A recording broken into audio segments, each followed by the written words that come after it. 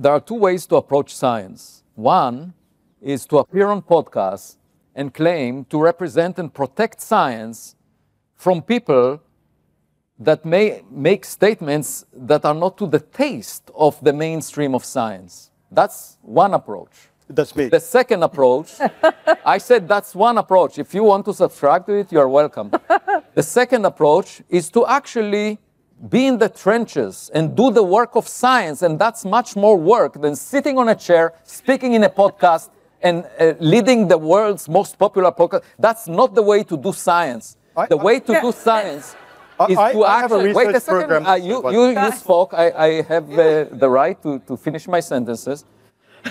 The way to do science is to collect evidence, build observatories, collect data, and get to the bottom of the question that you're asking.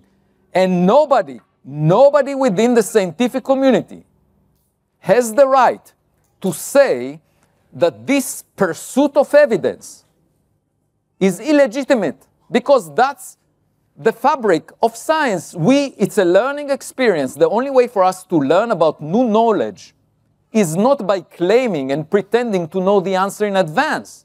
It's not by saying the evidence is not good enough and therefore we should not even think about other possibilities. It's the childhood curiosity, the imagination of other possibilities that should be encouraged, because it motivates the collection of new data. And the work that needs to be done to collect new data is to be celebrated, not the appearance on podcasts.